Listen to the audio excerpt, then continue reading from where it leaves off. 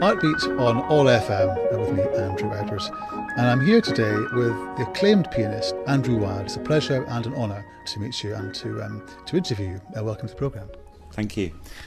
Now, the background to our conversation today is your forthcoming concert in the Bridgewater Hall, celebrating the 200th anniversary of the birth of Chopin. Can I start with a very basic question? What is it about Chopin's music that attracts you, beguiles you, moves you, stirs you? What I would say is the relationship between Chopin and the piano is the most important relationship. Many of my colleagues and myself feel that Chopin's music is incredibly rich in terms of the feeling of the hands on the keyboard. It strikes us that the music would not exist without the piano. So it's almost as though the music is coming out of this keyboard instrument in terms of the layout of the hands on the keyboard, the shapes of the melodies, which are very memorable melodies. People know them, but actually singing them will be quite difficult. So how is it possible that something that's so melodious and the gift of melody is there, but really from the hands on the keyboard rather than the human voice? So it's about the intervals, the way the melodies go up and down around the compass of the hand rather than a kind of a human vocal range. And I think this is very interesting. Of course, he wrote pretty much exclusively for the piano, so most pianists are going to be very taken with that, almost flattered that he spent his whole life really on the piano, with a few exceptions. There's a cello sonata and a few bits of chamber music. So really that's the basis of the relationship with Chopin and my instrument. So I just feel really part of that lineage, really. Is there anything to do with passion and emotion? Because that's another sort of aspect that Chopin moves us, stirs us, can evoke a lot of different emotions. I mean, I know a lot of composers can, but there's a particular romantic quality to the emotions around Chopin. There is, you're right, Andrew. There's also an incredible sort of economy of expression in Chopin, where less is more. I remember reading a chapter in a book Alfred Brendel has written, in which he discusses his experience of listening to the French pianist Alfred Cortot playing the Chopin preludes, and how he can distill the character of a piece, the mood, a setting, in a single note. And obviously, the richness here is that Chopin does that, and it's a job as an interpreter to actually be able to do that.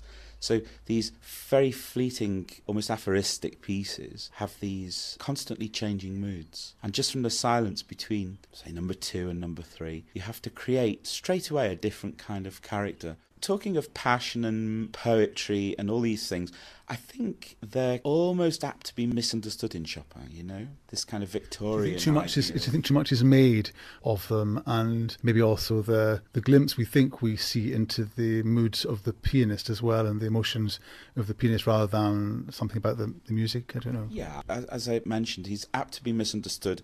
It's very easy to get carried away with the emotion, in inverted commas, of the music, rather than a kind of all-round view of his music in terms of the sonorities on the piano. You know, the piano is an endlessly fascinating instrument. It's always conjuring up ideas, which actually it shouldn't be able to do, but can.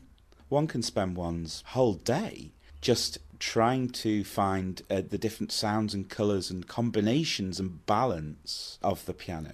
How much time do you spend practising, rehearsing, exercising? Give us a flavour of what that's like for you on an average sort of day, whether you're preparing for a concert or not. Yeah, I'm invariably preparing for something, and there's no fixed rule, but as I get older, I do see the need for breaking up the practice into different kinds of work. Things that 20 or 30 years ago I may have taken for granted technically. I don't think that's a realistic prospect today. And I'm kind of just taking measures really to make sure that, you know, in the next 5, 10, 20 years, these things won't damage the message that what the interpretation one is trying to reach. So I do like to do some slow practice, pinpoint difficult, perhaps knotty passages in the works. There's something about repeating phrases, repeating It's about bars. repeating. It's about getting it absolutely fluent with minimal effort, really. I mean, minimal physical effort. And about trying to memorize, in a sense, the balance of sound. So, for example, a chord with, say, 7 or 8 notes in a vertical chord, trying to understand that certain notes within that chord are more important than others, and how to get the pressure of, say, the 4th finger when the hand is playing 5 notes, the right hand is playing 5 notes, and the 4th finger needs slightly more pressure simultaneously. This is the real work, and it is about relaxing and communing with the sound, total immersion and concentration, to be able to realise that. And then, of course, it's one thing doing it at home in practice session, and quite another going to the concert hall and just doing it. Can I ask you about performance? You've mentioned that you, the piano, maybe a cavernous stage and a big auditorium, and you've got to concentrate on what you're doing, but yet you're in a very public situation. And part of the thrill for people, of course, is what are you going to do and how's he going to do it? How do you still yourself and center yourself to kind of not be too distracted by other people's expectations? Yeah, I mean, that's a very good question, and it particularly sort of has personal resonances with me. In the past, I had been quite distracted by the public, and perhaps got something of a reputation for, maybe staring, or perhaps I shouldn't really say this, but I will. I'll be very open and honest and direct about it all, making no bones of the fact that interruptions can be distracting. Sometimes something dropped on the floor which coincides with a particular note you're playing, you can't hear it, this kind of thing. So I do think it's part of experience and learning from experience and learning how to cope and practicing in one's mind beforehand what can happen. How can we live with these extraneous things? Because after all, they're part of life. I went to a concert recently and had a bit of a, bad cough, and I almost started a coughing fit myself. So I was, as it were, on the other side and realised that these things happen. Is that what the stress is about then, in a way? The fact that you need certain conditions to operate for you to perform to your best, and you can't control all of them? Or is it actually any concerns about, will you manage to do what you want to do separate to that? Yeah, I think your very perceptive question about how, you're on the stage, and there's all these people, there's a sense of excitement, and actually, just as they don't know what you're going to do, I don't know what they're going to do. Sometimes it's absolute silence, which happens very often, and particularly the Manchester audience are absolutely marvellous. I've always had great faith in them, and they've always proved to be very, very sensitive and willing to come inside the music, as far as I can tell.